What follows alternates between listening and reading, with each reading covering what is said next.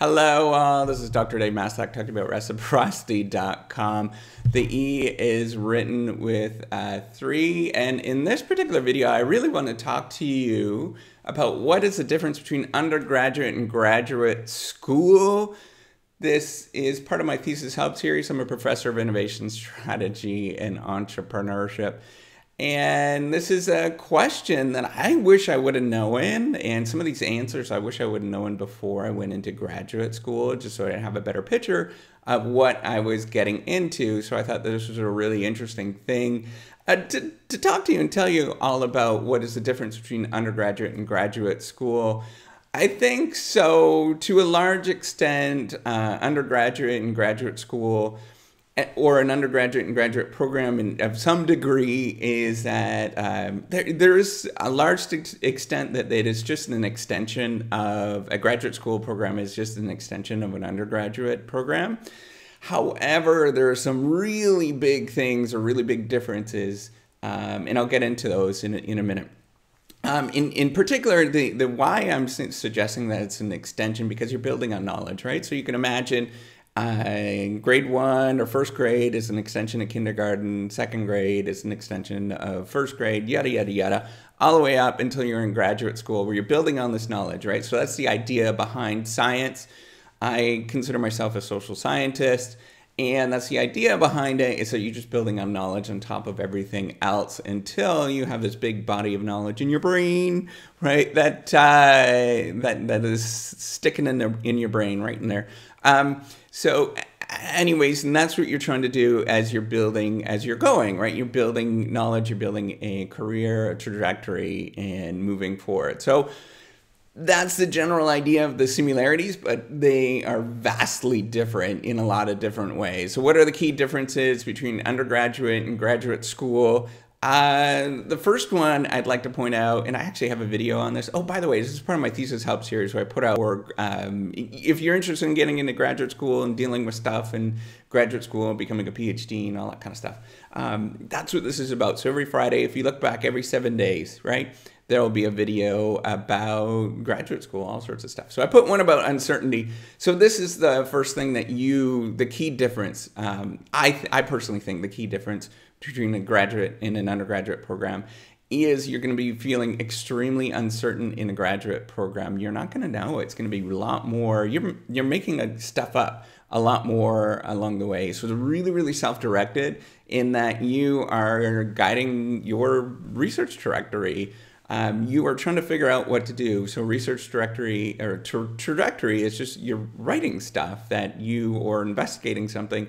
You're going back to when you're in second grade where you have to do a science fair project. And your science fair project is you going out and actually investigating something, but you're doing this in a rigorous way. Compared to when you're in an undergraduate program, you're taking primarily courses, right? So so some graduate programs are primarily course-based. So this would be a master's program. So an MBA, a master's of nursing, any of those kind of things like that. PA for physician assistants, any of that stuff is very, very course-based, and there's not really a component of research. Some master's programs have a little component of research where you have to do research for a year, which is actually good to understand what it's like to get into, a PhD program, which is really focused on doing research. So, yeah, that's the key thing the key thing between sort of a master's program that's focused on courses is that you're just going to be learning more knowledge. It truly is an extension of undergraduate program at that point. You're just learning more about a particular area.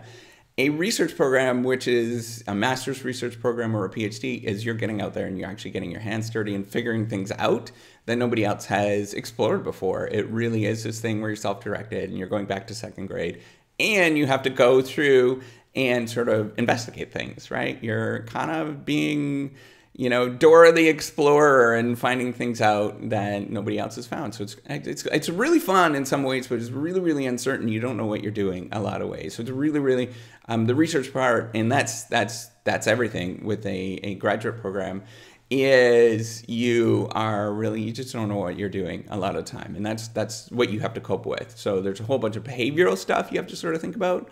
And yeah, I won't get too much into that. Second thing is that the courses that you're taking in a graduate program are way harder than an undergraduate program. And they are particularly a PhD program. So any PhD program, you can imagine that the courses you're taking are 2 to 3 times harder than a undergraduate, one undergraduate course, right? So you imagine that it's basically 2 to 3 times a undergraduate course if you're taking a graduate course to some degree. Again, if you're taking a non-research thing, right, an MBA, then they're a little bit harder. The courses are a little bit harder, but not substantially harder. But in a PhD program, they're really hard. So you can only take a couple of courses, maybe 3 courses, and that would be a full course load, 3 or 4 courses, and you would feel very overwhelmed doing that. The third thing, when you're getting into graduate school, compared to an undergraduate program, so in an undergraduate program, there's a lot of status between the professor, status difference between the professor and the undergraduate students. You're like, oh, Professor so-and-so. It's not that way when you get into a PhD or research program and graduate program, graduate school.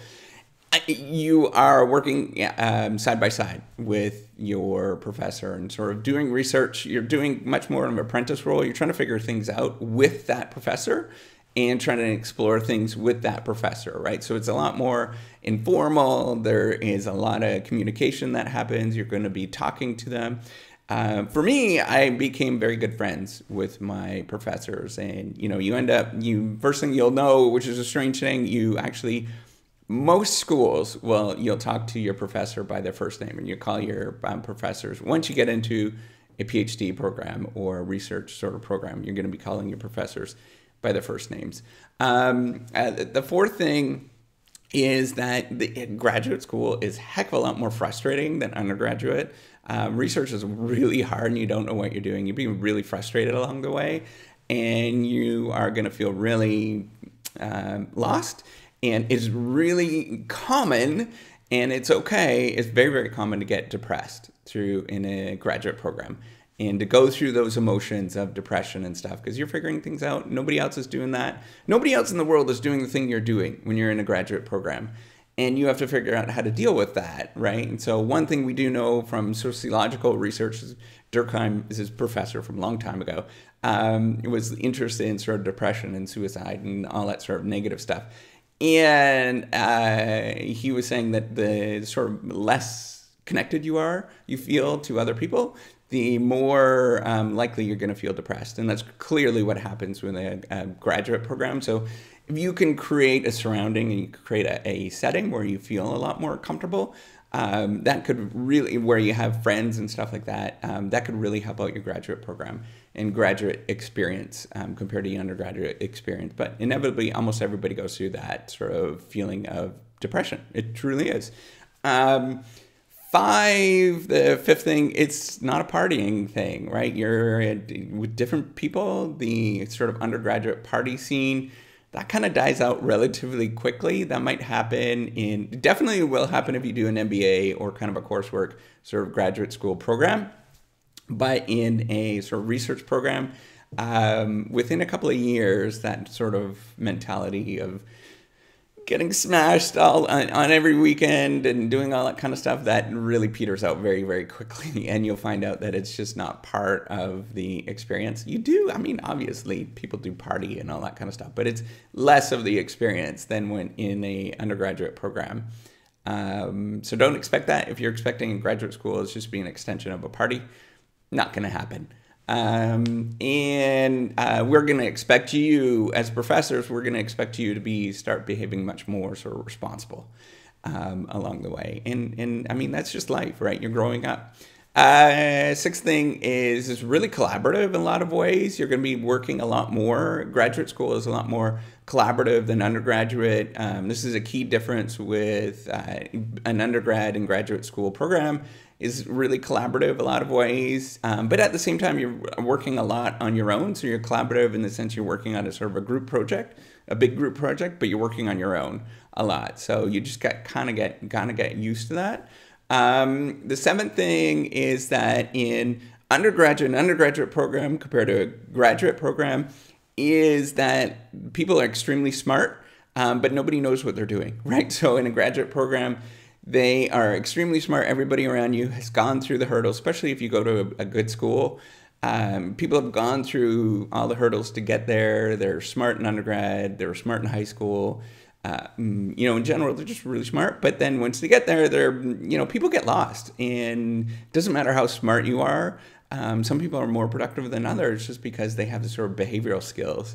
They can get up and do work every single day and be okay with that. And they can work for hours and hours and hours and be okay with that. Compared to other people that are really smart and, they just can't get their work done for whatever reason, right?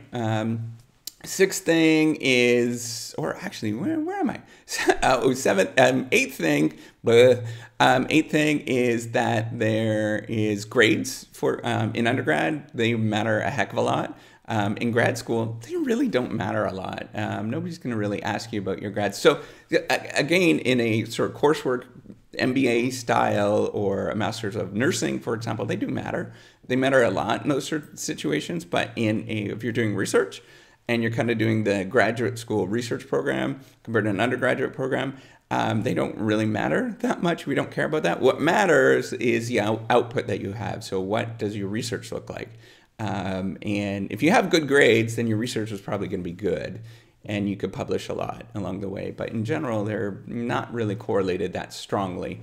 So we're more worried about whether you can actually do good research and write papers.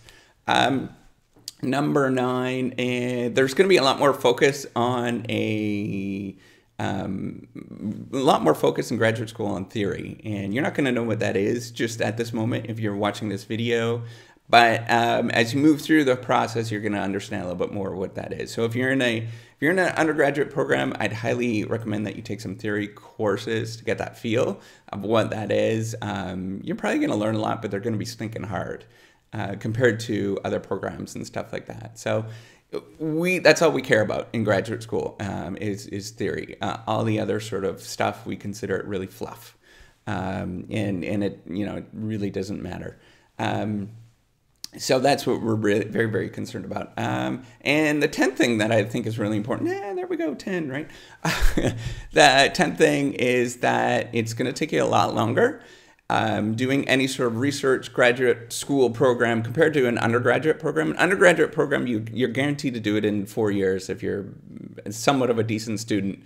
If you're taking more than 4 years, it's like, probably you shouldn't be going to graduate school. So if you take 4 years, unless you have, so for me, I actually took 5 years, but that's the way that the program is actually set up. So University of Waterloo, Canada does, it's a 5-year program, but you work for 2.5 years during the program, so it's actually pretty intensive. Anyways, I digress. So with the sort of a graduate program, it's 4 years. You're guaranteed 4 years. You're done. You're out, and you know exactly what it's going to take. Graduate program, particularly with research, MBA is really, you know exactly what it's going to take. It's going to be 2 years or a year or whatever it is, and you're done, right? Because it's coursework. It's just, you're just memorizing more stuff or learning more stuff. But a research program, a PhD, graduate school, which is traditional, what we think of graduate school, that's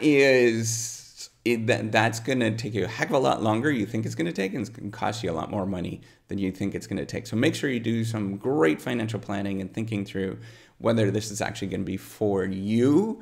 For me, I thought it was going to take 4 years to get this thing done. I was a really smart kid and all that kind of stuff. I thought that, I blasted through all this other stuff. No, it took me 7 years. To get a job and stuff like that. Because you need to get research publications to get a job if you're doing a PhD route. That's the only way that you get a job. And so it took me that long to actually get something done. Where it was good enough. And so it doesn't matter what field you're in, that's going to be kind of the norm, is anywhere between 5 to 8 years once you do the research route. So, and that might be you do 4 years or 3 years, 3 to 4 years of a PhD program, and then you go and do postdocs for a couple of years. But generally, by the time you're actually a professor and you're working in that route, and you're kind of a really true, or maybe you are a biotech person, chemistry person, you want to work for Genentech, for example, still going to take you that long to get into the postdocs and things like that to actually get that done.